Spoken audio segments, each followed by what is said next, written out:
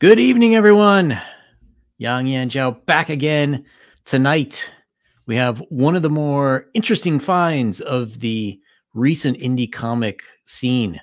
A man who draws like the 90s, but has stories more appropriate for modern day. And I don't mean updated for modern audiences. I mean modern day stories. Yeah. We have Joe Sonntag. Thanks for coming. Absolutely, man. Thanks for having me on. To everybody out there, just I'm getting over being sick, so my voice might be just a little hoarse or up and down or whatever. Just I'm doing my best, but I'm glad to be here. So, your biggest claim to fame at the moment is your Indiegogo for Reaper Destroyer, and I first saw this I think before you launched a few years ago, and I wanted to have you on the show at the time, but I sort of disappeared for a year. But one thing that I've always wanted to know is what made you decide to get started doing comics? I mean, most people that follow my channel or follow me know that I've always been into comics since I was a kid. I got into comics around 8-10 years old. And I just always wanted to be a comic artist, like my original dream was to kind of grow up and to draw for Image, one of the studios, whether it was Extreme, Wildstorm, Top Cow, like I was just so in love with Image Comics because all my favorite artists went from Marvel to Image, like that was where the excitement was. That's where I wanted to be. So I spent most of my teen years learning how to draw as best as I could. And it was, that was just my determination. So, I mean, I got my portfolio together. I went into conventions as soon as I was old enough to do so, showing my work around, trying to get a job, get picked up like everyone says. And, at that point, you quickly find out that it's kind of a who business, not so much how good you are or potential for being good. And at that point, I was like, well, maybe the best, way for me to break into the industry is independently make my own book. I watch a lot of people throughout the 90s have their own independent books, like Billy Tushy with She, a lot of examples. So I decided, like, I'm gonna make my own character, I'm gonna do my own book, I'm gonna try to break in that way. Because if I can get into the industry, maybe I can get noticed and picked up by somebody.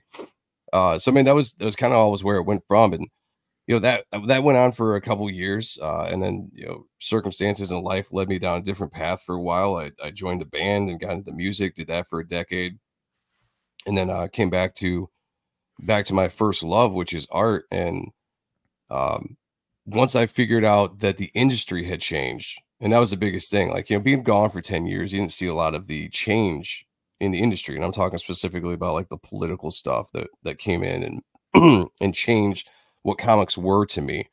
I come back, I'm looking at it, I'm trying to break into the industry, I'm trying to get my art chops back up. And my friend, my co-host Sean Aaron, who is my co-host on Art and Stuff on Thursdays and my co-host on Appreciating Comic Book Art Live on Tuesdays, told me about this thing that was happening with crowdfunding, and specifically with Comicsgate, which I'd never heard of. And I started looking into it, and I started to kind of look at the success that some of the people were having, both people that had names in the industry and people that also didn't have names in the industry, were first timers coming up. And Sean basically told me, he's like, dude, he's like, why don't you dust off Reaper Destroyer, which is what I tried to break, I tried to do that in the early 2000s, mid 2000s. He's like, dust it off and bring it back. He's like, I think it'd be successful. So I always have to give a shout out to Sean, because he always reminds me, he's like, don't forget, he's like, I'm the reason why Reaper Destroyer is here. I'm like, okay, so shout out to you, Sean. It's on you, brother. I appreciate it, and I love you. But that kind of brought me full circle back to developing Reaper Destroyer and getting it out there and launching it on this thing we call crowdfunding now, which is the only way I could really do it. And fortunately for me, it hit at the right time with the right excitement and did fairly well right out the gate. So looking at your work, a lot of it reminds me sort of classic Mark Silvestri. Who were your drawing influences back in the day? I mean, you nailed it on that with the Silvestri stuff. Silvestri is probably, excuse me, more of my current influence going back probably the last 15 or so years. But ultimately, like, I have so many different artists that I fell in love with over the years. and gravitated to what they did in their style. Starting out with like Todd McFarlane and Jim Lee, Rob Liefeld. Those are the first three guys right out the gate that I was trying to draw like. I was trying to draw like Jim Lee the most. He was my favorite artist for the longest time, and I discovered people like Dale Keown, and that switched up like what I wanted to draw, certain things, so I'd start adding stuff from what I saw him do. Stephen Platt was the same way. I liked a lot of the detail and rendering that Platt would do, and I'd try to start putting that into my style. And you could name any artist in the 90s that was big. I could go down the list, and it was at one point or another, I was just like, that was my favorite artist. Then this guy's my favorite artist. And this guy's my favorite artist. And I just kind of bounced back and forth between artists until I landed on Silvestri, who I'd always known and I'd always followed. But there was something with like the darkness era that Silvestri did that really grabbed me with his art. Like there's just something about the sharp lines he would do. Thin paneling and the way he paneled his stuff as well within the book itself, that just really I gravitated to Silvestri, and I've pretty much been a big follower of Silvestri's ever since. So my stuff does have a Silvestri feel. I could never draw like him. The dude's the GOAT. He's one of the best comic artists of all time. So there's absolutely no way I'm getting into that stratosphere. But there are definitely Silvestri isms, you could say, that are in my style that I've adopted. Specifically with like a lot of the top cow artists that came out too, like Finch and Turner and all those guys. But yeah, there's just, I mean, the list is crazy as far as influences. And I think that's good for developing a style and becoming the best artist you can be. Is just take as much from everybody that you can take, and then see what it comes out, see what your style becomes. Yeah, absolutely. And in some ways, I'm kind of surprised that you were such a Silvestri fan, just because he sort of seems like one of the looked over guys from that era. He's underrated. Well, yeah, he's highly underrated for that era because, the big three guys, McFarlane, Lee, and Liefeld, they just caught fire, right? Probably because mostly the X books and, Spider-Man, obviously, and then Liefeld, just reinventing New Mutants and creating X-Force and dropping all these awesome characters that just fit the 90s, right? Deadpool, Cable. Yeah. They were 90s characters, right? Like just boom, they hit. And so they got a lot of the stardom. I think Silvestri, being around for a while, he was kind of doing the house style. He had his style. Like you can go back to Uncanny X-Men and you can go to Wolverine. Very good work. I really enjoy it. But it is kind of very much just like the way that Marvel would draw, like kind of the old school, because he was older than the other guys, And I think once he started to see what his counterpoint parts were doing at Image, how they would panel, how they break panels, how they do the big splashy in your face stuff, I think he saw it and he got it. Once he started doing that, you could just boom, he exploded, because you could just see the skill that he was. I mean, he was a better penciler than all those guys, and I think they'll all admit it. I think that's not even a controversial thing to say, but I think it's getting that formula that was so exciting in the 90s. Because you think about old school storytelling, very panel grid, standard kind of thing. There wasn't a lot of crazy storytelling, a lot of paneling and stuff that kind of made you think. And these guys came in and kind of reinvented the Western comic feel of how you tell a story and how you can, break the rules, so to speak. And it made comics interesting at that time for the younger generation, which is what I was, in that moment in time. And Silvestri hadn't got there yet, but when he did, I mean, he took off, and you see it in his work, and you saw it just going on. So yeah, highly underrated in the 90s, but I think he's become more appreciated, I'd say, over the last 20, 25 years, maybe 20 years, especially, into the 2000s for sure. Yeah, I definitely think so. He's like, you look at movies like The Thing, Big Trouble in Little China, that were utter failures at the box office, and now they're considered cult classics. Right, there you go. I kind of look at his, even his X-Men and Wolverine runs, to me were that way. And yeah, something happened where those, Liefeld, McFarlane, and Lee, for some reason, they just took off at an astronomical rate. I mean, they're fantastic. Yeah. But I kind of agree with you. I think Silvestri was a better draftsman for sure. I think in some cases, you look at, like, Jim Lee benefited very much from Scott Williams. Scott Williams was a little bit more seasoned inker, so a younger artist can kind of come in and learn from a seasoned inker, and they combined very well. And so the style you saw Jim Lee was also part style of Scott Williams. So they meshed very well, and they were great. You know, like probably one of the best duos in history, and they absolutely did amazing work in Uncanny and X-Men, and then everything else they've done in their career. Todd McFarlane, when he started inking himself, he had just kind of such a style that stuck out and it grabbed you. You know, just the way he inked himself, the way he drew is just so different than most of the stuff that was going on that day. So he stood out. And Liefeld, I was just talking to somebody about this online earlier today. Liefeld just had this style that just grabbed you. Like there was something about his style. Like, yeah, he might not have been as accomplished or technically as polished as guys like Jim Lee were, but there was something about his work that was just pure energy. You know, the way he posed characters, the way he drew action, and just the dynamics and everything. I think that's one of the reasons why those guys really jumped up. When you look at Silvestri, he did good stuff in Uncanny and Wolverine. I don't think that he worked with inkers that really truly understood what he was trying to do. And I say that because I had a conversation with one of his inkers at Top Cow, Matt Banning. A lot of people, Matt BATT Banning, if you guys remember the name, who did some work in my book, by the way. And he was just kind of telling me, we had this long conversation about Silvestri. And he said that when he took over inking Silvestri, like he kind of understood what Silvestri was trying to do with his line work and how it was being rendered. And he kind of thought, it's like nobody had really inked him except for Scott Williams well up until the point that he took over, because he could see what Silvestri was trying to accomplish and how to bring that out better than some of the other inkers. And I think he's absolutely true, because you can see when those two guys got together, Silvestri's art, you know, not that he needed it. This is not a slight against Silvestri at all. But when you're working with an inker, it doesn't matter how good of an artist you are. Either a bad inker or an inker that doesn't really get you can bring your work down. It doesn't make you shine as well as it should. Work with a really good inker that gets you and you mesh well together, then it's going to strengthen all of the stuff that you put down on paper and bring it out the way it should look, and it should look awesome. Scott Williams, Jim Lee, perfect example. Matt BATT Banning and Mark Silvestri get together, and that was kind of the same thing. Like they clicked. Like they were able to do great work together, and that included the Darkness and then so on. And then, you know, Joe Weems came into the picture, and I think Silvestri just he took notice. People started to notice his stuff more, and that's all he really needed, is just somebody to notice, because he was getting out. Yeah. You know, he was getting shadowed.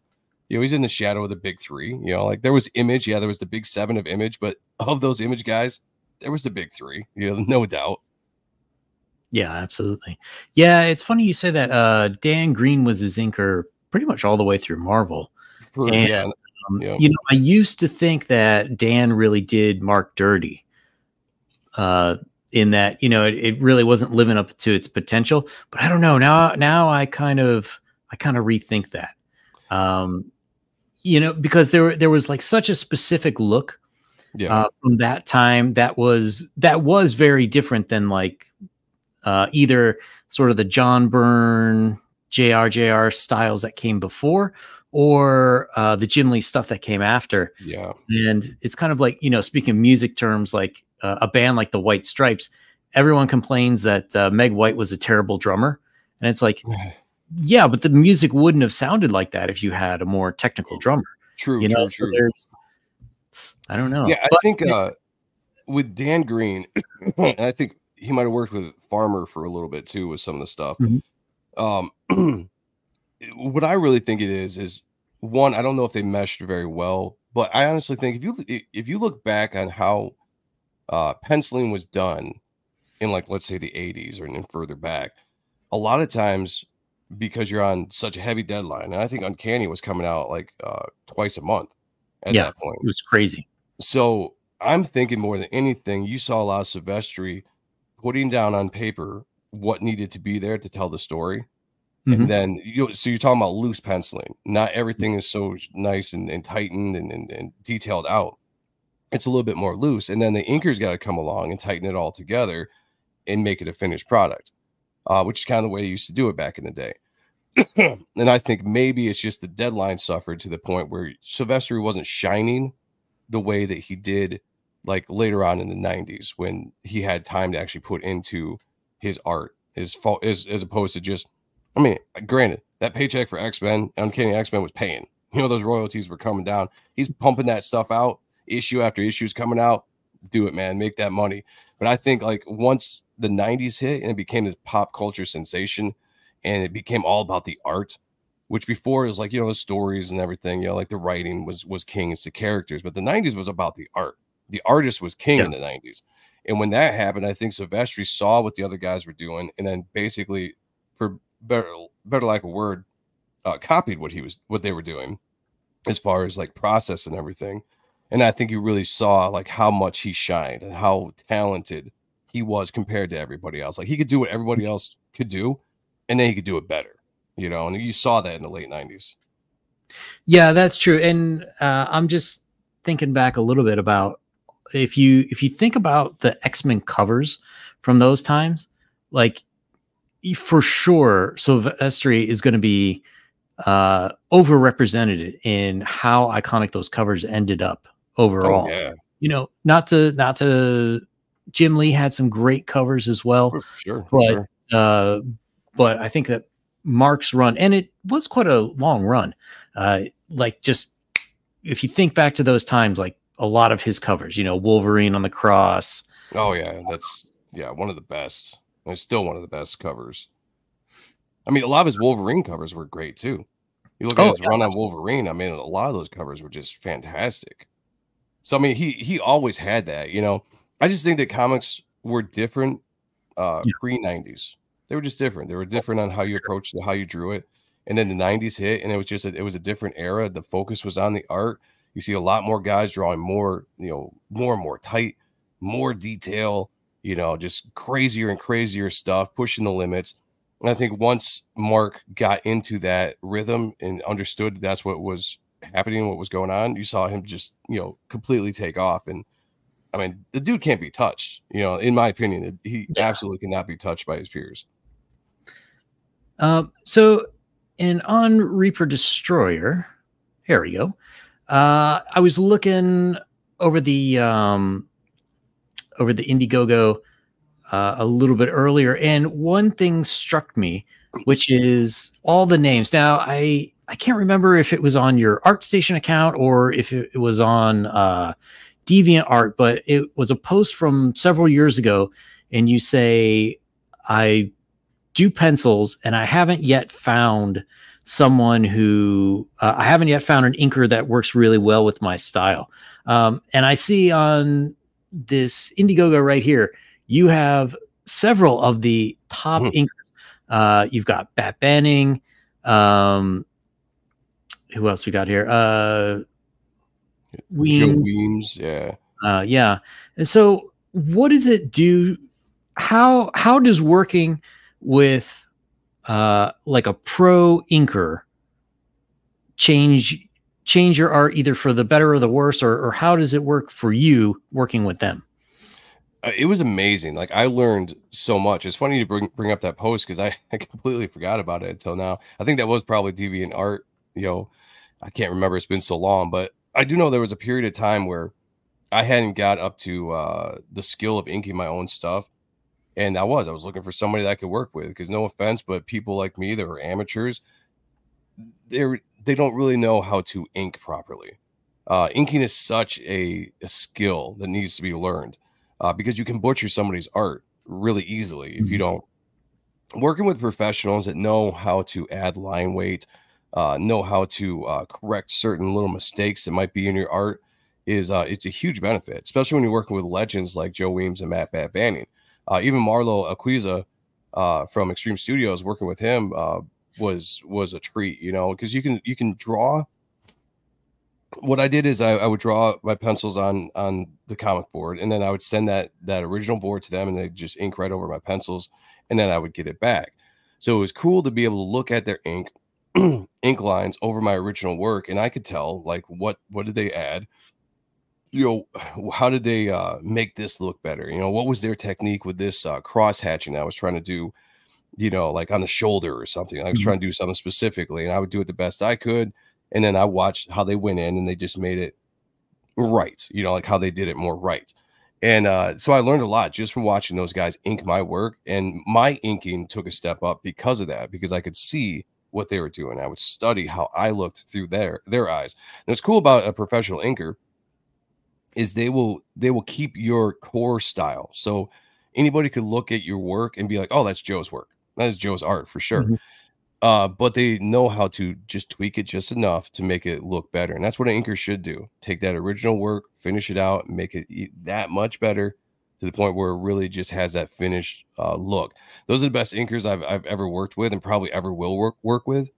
I've worked with a lot of great inkers on this project, including Chance Wolf. And I worked with a couple younger guys too. They're coming up in Corey King, who does some work on Gunslinger Spawn. He's filled in a couple of pages here or there. And Matthew Seaborn, who's just an amateur guy, but I really like this stuff. Like, he should be working in the industry. So I wanted to work with him.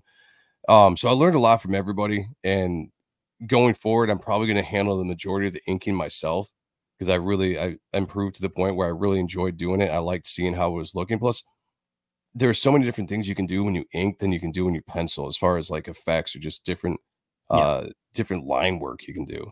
And I really started to fall in love with the different styles of inking, because there's so many different styles of inking out there besides just the tools with brush and nib or pens. There's so many different things you could do.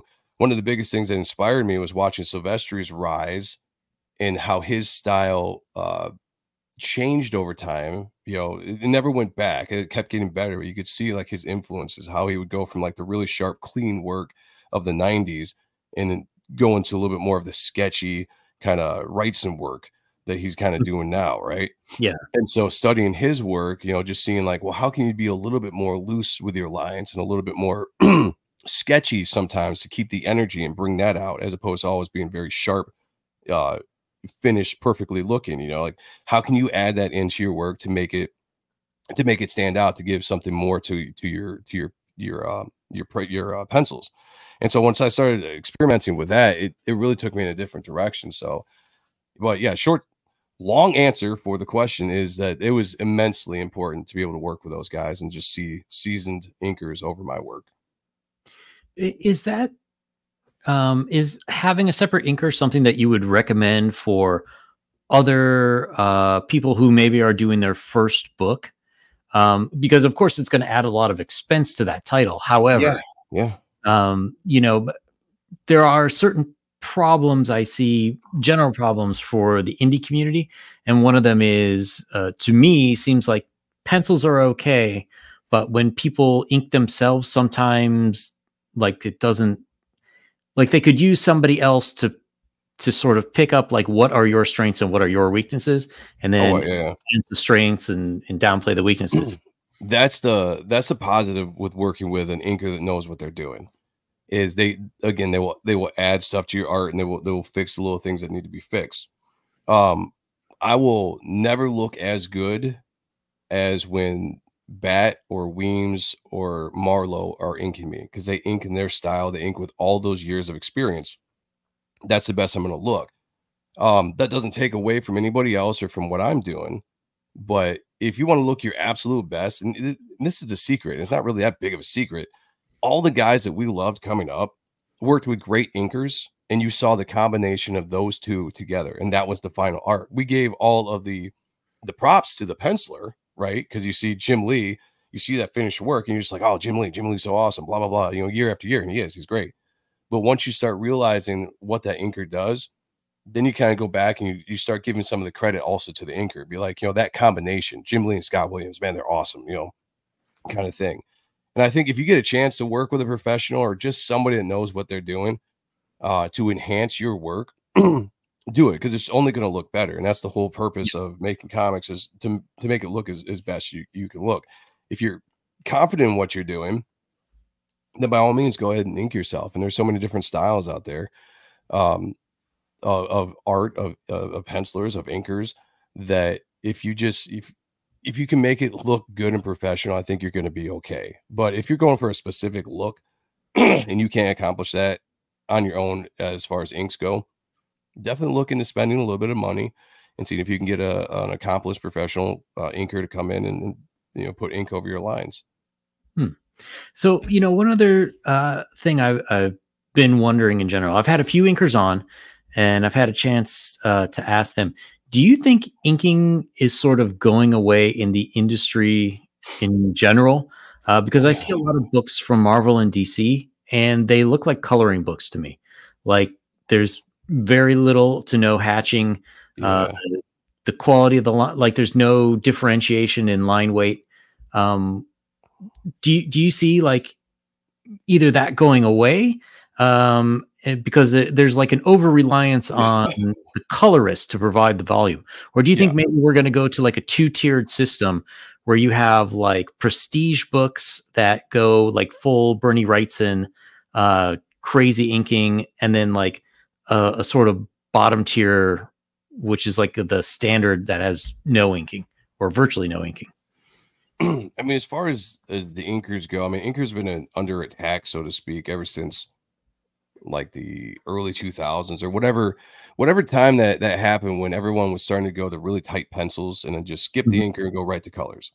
I know Turner did it with Steigerwald. They made a really good combination together. Steigerwald was a great colorist. It could make up for the lack of inker, but Turner was also really tight. And in Turner's work, he had line weight variation, and like, he was just a very good, accomplished draftsman. So there wasn't a lot missing. And I think that kind of it hurt inkers in a way where a lot of people were saying, one, I can save money, right? On a project, I don't have to pay the inker now. If we just skip that and I can just take my pencils right to colors, you're saving money on a project. I think comic book art looks best when it's inked. To me, that's just comic book art, like pencils, inks, colors. That makes comic book art correct in my way. I think inkers are very important because they add so much to the art that might not be seen by the reader, but it wouldn't be the same without it. Like there's watching the guys that worked out over my pencils, seeing what they did, changed my perspective on inking has been this way for a while. So it's not just that made me respect inkers for so much. Like I've respected the inker's role in comics and in art for a long, long time, but seeing it up close in person for the first time really like kind of solidified that it's a collaboration, right? So I can draw as best as I can draw. And then I work with a good inker that gets me, that knows how to finish. They're artists themselves. A lot of inkers are artists themselves. Mhm. It just for some reason didn't get the artist gig, but they're very good inkers themselves. So they can take that and then it's a collaborative effort to make it look as best as it absolutely can.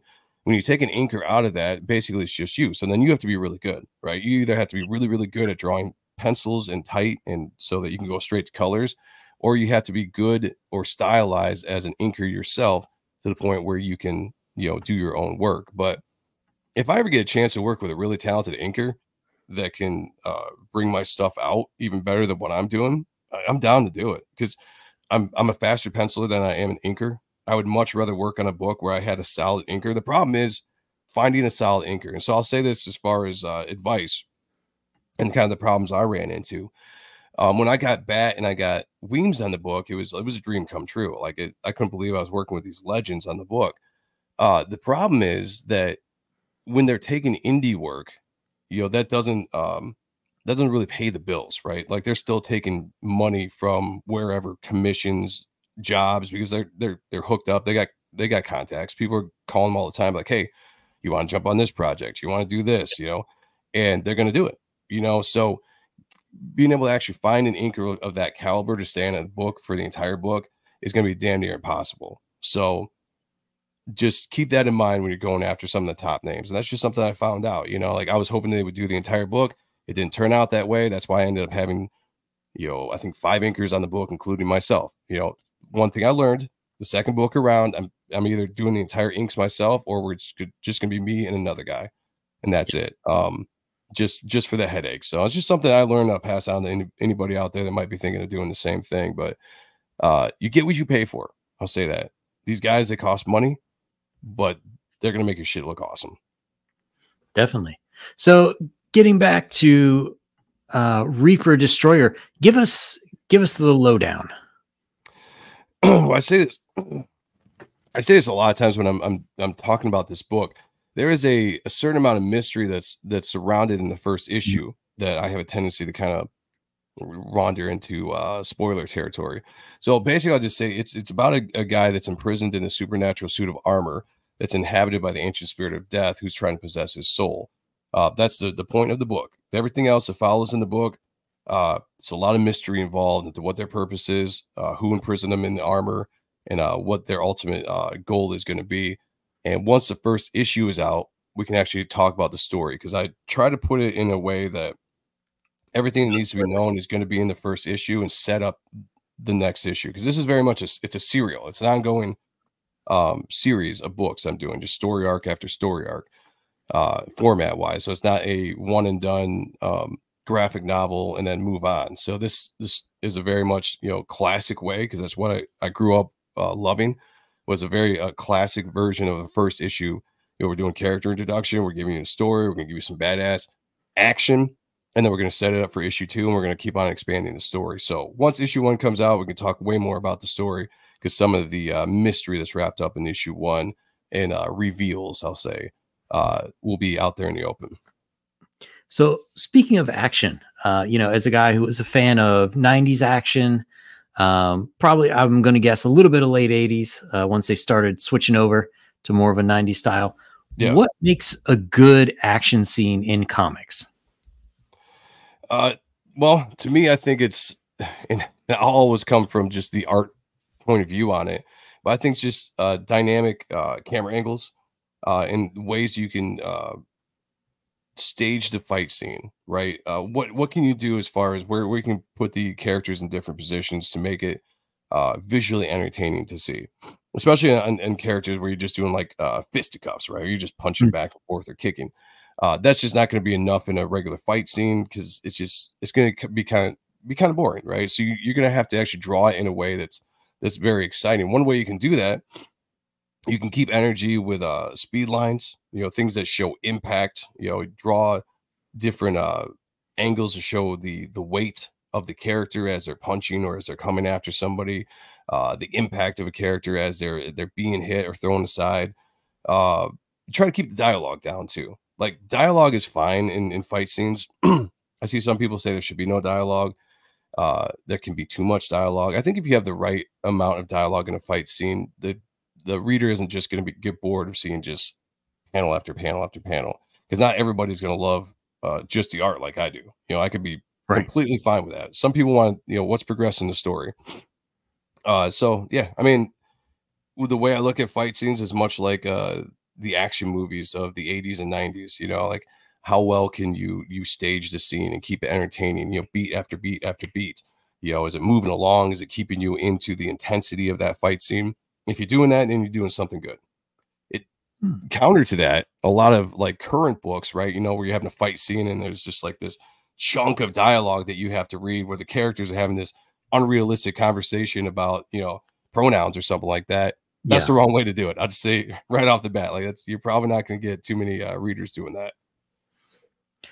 How realistic do you think an artist should be? Like, for example, should you like know a little bit about boxing or some sort of martial art and like try to throw a little bit more realism in there, or how do you approach it? It all depends on what you're going for. I mean, if you have a character specifically that has those attributes in fighting, then sure, you do a little research on fighting and how a fighting style is, if that's all it's going to be. You know, the way I look at it is a little bit more using the imagination. It's kind of taking all of what you've seen in cinema over the years, whether it's gunfights and, you know, martial arts or just whatever, all the action movies. And that's kind of what I just kind of go back to, is like the action movies. Like, how did they do stuff? They just made things look cool, you know, unless it was like a kung fu movie where specifically, you know, you're watching a guy do a bunch of technical fighting. You know, if you're watching Schwarzenegger or, you know, whoever, you know, just in a fight scene, they're kind of brawling, and every once in a while you see a kick or something, you know. I think it's the safest way to do a fight scene, unless you want to specifically draw out how somebody blocks a punch or how somebody can counter this or counter that.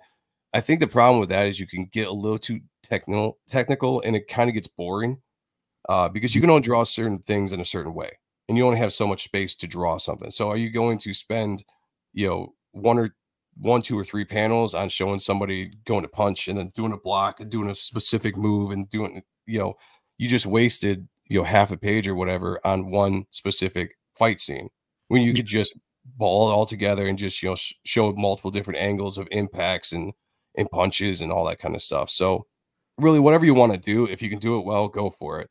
Me, I just I wing it and just try to draw what looks cool. But then again, I have a lot of monsters and stuff, so I'm not, my characters are monsters, a dude fighting a bunch of monsters, so that makes it a little easier with how he fights. So, in, in old, like through the 80s, let's say, a lot of comic books, like a fight scene would be like maybe 2 pages at most. And then I've seen like some manga where it's like an entire issue is just one fight scene. Yes. Do you have any like sort of preferred length? Like does the fight scene get a little stale if it goes on for too long, or how do you? It depends on what the purpose of the fight scene is. So if you were doing pacing in a book and you're like, how long do you want to focus on this scene? Is it an important part of the story to the point where we can really extend this out? Are we learning something in the fight scene about the character or about the story? If that's the case, then you could do it as long as you wanted. Like you said, I don't read a lot of manga, but you could have an entire book that's just a fight scene, 2 people going at it, or somebody going at it with a bunch of different people, but somehow you're still getting story. You're advancing the plot. If you can do that, then go for it. If it's just like, so in Reaper Destroyer, the book starts out with a fight scene, and it's basically just to kind of, I've always had a philosophy of, if you're going to read a book as a first-time reader, you want something that's going to grab somebody right away. I'm not going to do 6 pages of just build up, because a certain person might look at that and be like, I'm not really reading it, I'm not into it, I'm going to put it back down. But if you pick it up and right off the bat, you're like, boom, you're in the middle of something. You're seeing some cool art. You're seeing, action. For me, that draws me in, right?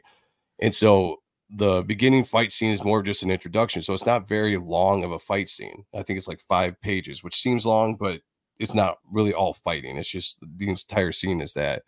And later on in the book, there's a much more significant battle that kind of moves the story along, reveals some things, fills some clues in, all this kind of stuff, all while the fighting is happening. And that's much more of a significant, bigger fight, bigger splash pages, that kind of stuff. You're more in your face because it's more impactful. So I think if you do it that way, you could do as many pages as you want, but just make sure that it's benefiting the story and not just because you want to draw a bunch of fighting. That is the most fun stuff to do. Don't get me wrong, but there has to be a reason why we're fighting, and why is the fight taking this long, Yeah. So Fabrizio Aiello asks, any favorite anatomy or drawing books? Not really. I picked up a lot of my, How to Draw the Marvel Way is always a good book. I owned it, but to me personally, like, I always got more, I got better at drawing by just looking at art and trying to accomplish it. It might not have been the best way to go about it, because I had to relearn a lot of fundamentals later on that I never learned when I was younger. So a lot of books can be good for that. But if you can find stuff online, YouTube is great. There's so many drawing streams on YouTube, instrumentals, instructionals, and stuff like that, that visually I learn more by watching somebody actually do it than watching and reading a book with examples to see. So if I can watch just Silvestri do a con sketch and see how he forms a character, how he forms faces, how he draws the eyes and the nose and all this kind of stuff. Watch Jim Lee; he's got a million videos out there of him drawing, and you can kind of see like how they do it, how their flow is, how their structure is. That was more beneficial to me than any book. So I guess to each their own. That's just how I learned. So getting back to Reaper Destroyer, now the initial campaign was back in 2022. Yes. How is progress on the book going? Good. All the art is done. The colors are done. We just have to go through. Me and my colorist need to sit down in the next couple of days, hopefully coming up, and just make sure that everything flows the way it needs to. Fix minor stuff that needs to be fixed before we can move on with that. I have one more page to script as far as the dialogue, and then I can kind of send that to my editor and get feedback and notes before we can actually move along to the actual lettering of the book. But it's damn close. It took a little bit longer than I thought I was going to. I always wanted to get it done by July of last year was my goal. And for whatever reason, one reason or another, some had to do with certain people in the project either left or had to be let go, and you had to replace those people. It's just part of the game. And then my dad started getting sick or tail end of last year, and spent some time in the hospital too, which really slowed down a lot of my progress on the book, because I took a lot of time off to be with him in that situation. So we are where we are, but we are getting close to the finish line here, closer than we ever are. So to anybody watching out there, yes, I mean, pretty much the book is done. The supplemental is done. We're just into the next phase of making sure everything is good before we actually put things to print, because want to make sure that we got an editor on the book. Mark Poulton is editing the book.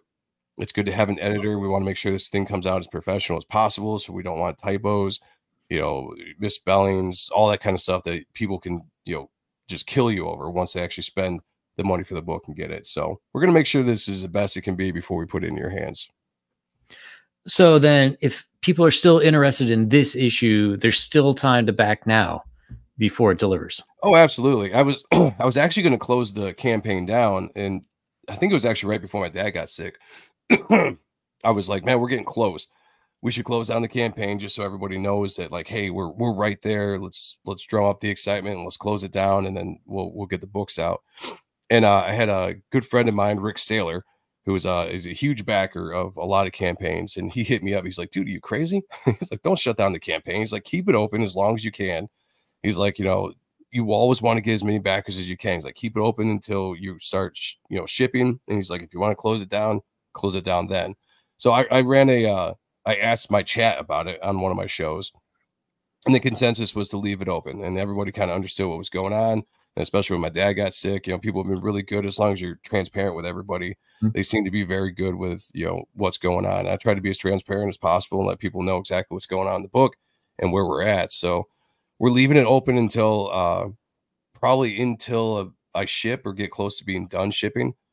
So there'll be time for people to get it. The only thing that we might do is close down some of the tiers the closer we get. Like, so I have a ton of different tiers, ton of different combinations you can get, different covers, like all that kind of stuff. People, if you're interested, go through the campaign. I won't bore you with all the stuff we have on the campaign, but at some point, some of those will be shut down to the point where you can only get like the main cover or something like that, just so we're not because at some point we have to have enough. We have to have the numbers. I'm going to overprint a lot of books, but like I need to start having a better idea of the numbers before I start fulfilling. So I don't want somebody coming in and getting this tier that's got like all these crazy things. Now I have to account for that, Yeah. So there's plenty of time if people are interested in this book to get it. I am trying to launch the second issue in May as my ultimate goal. So I'm hoping to ramp things up here and get some excitement for issue 2. And I've actually got an idea, and I'll reveal this the closer we get, but I've got a different kind of business crowdfunding model in my head for the next issues going on, and hopefully I make it a little bit cheaper for people back in the books than they have been, because I know it is a pretty big price tag to spend $35 including shipping for one issue. So I'm gonna try to make it cheaper for the people that come back to get the book, the second issue. Nice. So if anybody's interested right now, what tier would you recommend? If someone is, maybe they're just getting back into comics and they're like, oh, that looks like it did in the 90s. What tier would you say? Oh, absolutely. I mean, if you have the money, I would say the feature tier is the Destroyer tier, and that comes with everything. So it comes with all the variant covers, the Virgin covers, if people like to collect Virgin covers, which I do. It's got those in there. The black and white edition is in there. A full foil exclusive ash can is in there.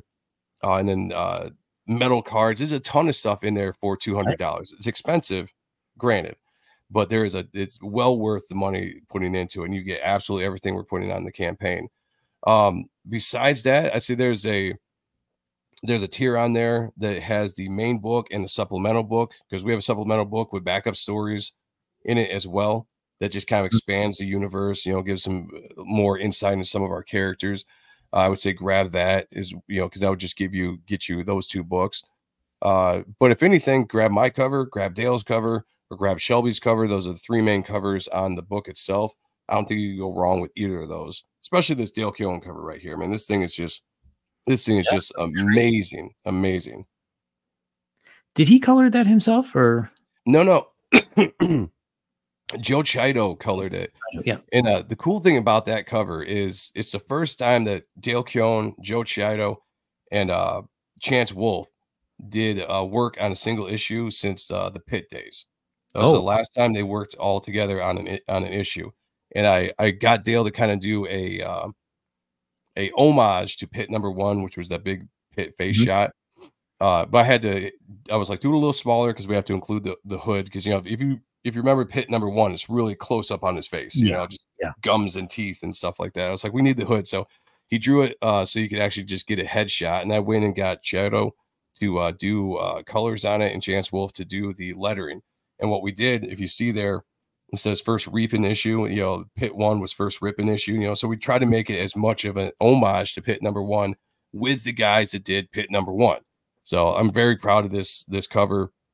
It's a dream come true to work with all 3 of those guys. And Pit was one of my favorite comics of all time anyway. Oh, nice. So everyone, if you're interested, there's links in the description, and there is a link in the chat, pinned to the top of the chat, so you can go by it there. So, you know, before we came on, we were in the green room a little bit. And I'm kind of wondering, what do you think we as an industry need to do to sort of get comics back into people's hands again?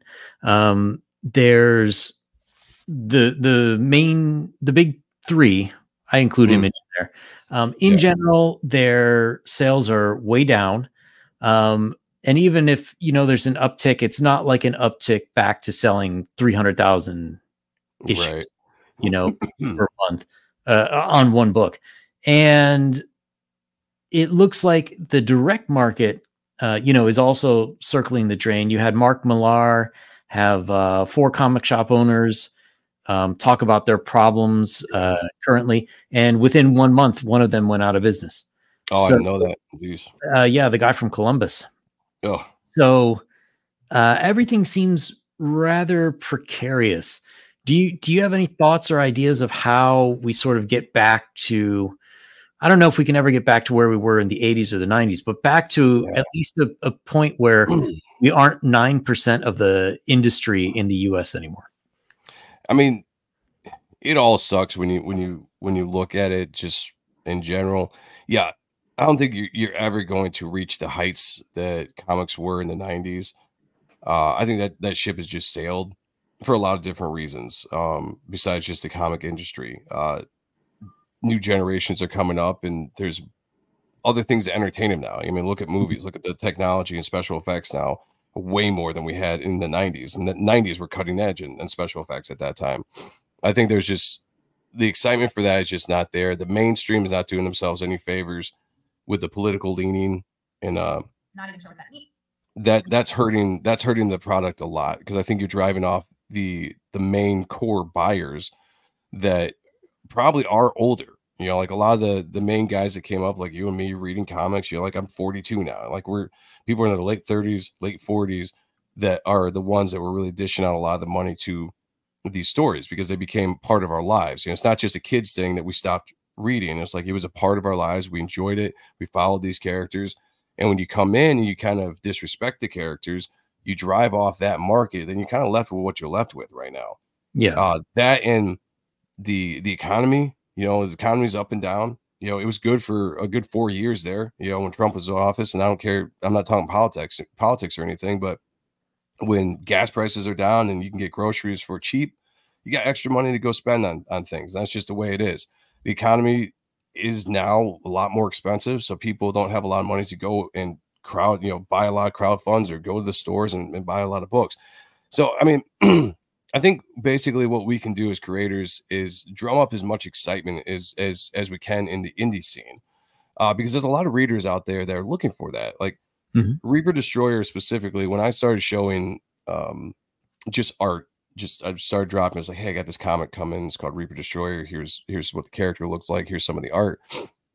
The biggest thing that I got right off the bat, where people would DM me or they'd leave comments on my posts just saying like, yes, like this is what I've been waiting for. This reminds me of Top Cow. This reminds me of Image. This reminds me of why I loved comics, you know. And I think I was able to drum up enough excitement for that kind of fan base to where they came out and they supported the book, because I was giving them something that they had been longing for. We talked a little bit earlier about the art, right, in the industry. The mainstream art, yeah, there's some good artists out there. Don't get me wrong. But across the board, I'd say a lot of the stuff is uninspired. It's kind of boring. You know, it's not like what I remember as comic book art, you know. So if you can give that to people, I think they're going to come out and buy it. If you can give a good character designs, you know, good IPs, people talk about all the time. What was cool about the 90s when we were collecting comics? The characters, the way they looked. You know, you just see a character, you're like, oh man, it's badass. Like, I want to buy that book. I want to know about the character. I think that's very important. And then obviously getting the books out. And I'm not talking about just getting the books out to backers to back your campaign. I'm do enough books to where you can get them into stores. There's plenty of LCSs that will take independent books. I know you can go through Diamond with stuff. Whatnot puts out books now. Barnes and Nobles, you know, wherever. If you can get your book out, fulfill it, of course, obviously to the people that pay up front for the book, you know. But if you can get a version of your books out into the stores then and just kind of show that there is this alternative out there, I think we can drum up some excitement for something other than the mainstream. Will we ever get to the heights of comic, you know, stardom again? I doubt it. But I think there is a path for us to make quality books for years to come and have a significant fan base to the point where it's going to make it worthwhile for everybody. Yeah, I agree with a lot of that.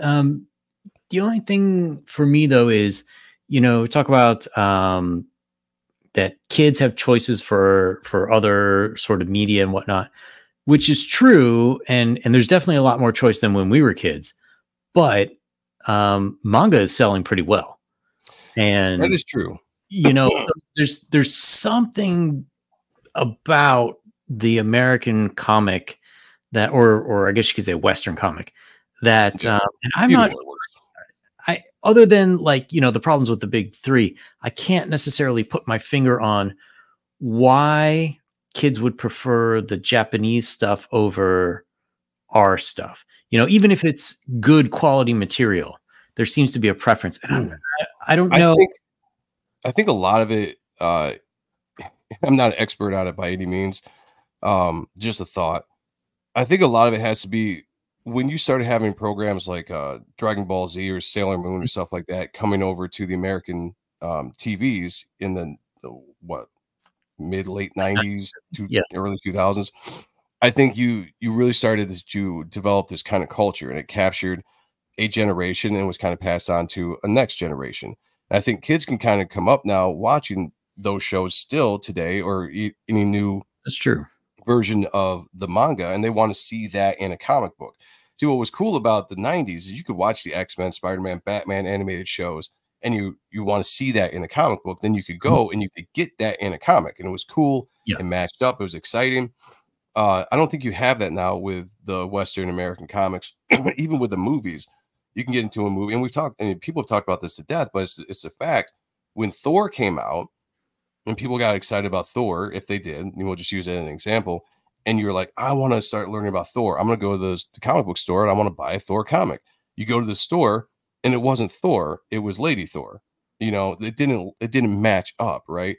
I think there's a problem with that. There's a problem with the way, you know, if the movie, you know, again, the movies have not been good lately. So if you're not getting the draw in the movies, you're probably not going to get new readers to come in and look at comics. Manga is a little bit different.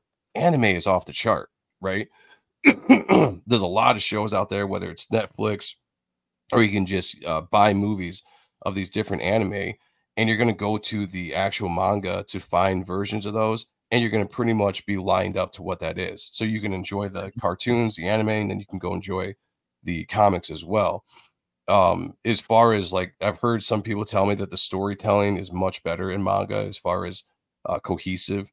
where, yeah, American comics seem to sometimes we get convoluted, right? We're doing relaunches, all the time, resetting, That's so multiverses, all true. this kind of stuff. In manga, I guess, and people can correct me in the chat there, but I guess you're just telling a fluid story from issue 1 or, whatever book it is to the current, and you're just continually telling the ongoing story of these characters. So I mean, that could be a lot of stuff, like I don't really know why a manga is so attractive right now to the younger crowd. Um, my biggest thing is they're just excited about it. So find a way. How can we get that kind of excitement going for what we're doing? Um, I guess it's still to be found out. Yeah, that's true. Well, we're coming up on the hour mark, and I know you got something to do. I don't want to keep you too long, but It's just more or less of it being sick. I don't know how long my voice is going to go or last before it kind of cracks. he's out.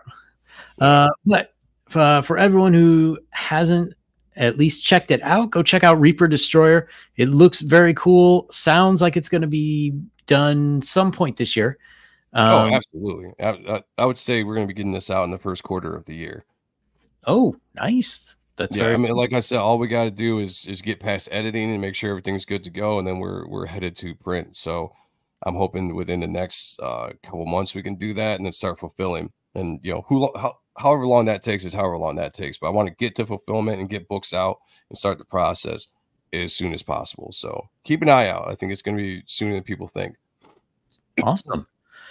So everyone, thanks for watching. I will have another guest next week. Not quite sure who it's going to be, but check back soon and keep an eye out for Empire of the Undying Sun. That is my project. It is a campaign guide compatible with Dungeons and Dragons 5th edition. Website is almost done, just some technical issues, but keep an eye on the space. So thanks, everyone. Good night. See you guys. All right.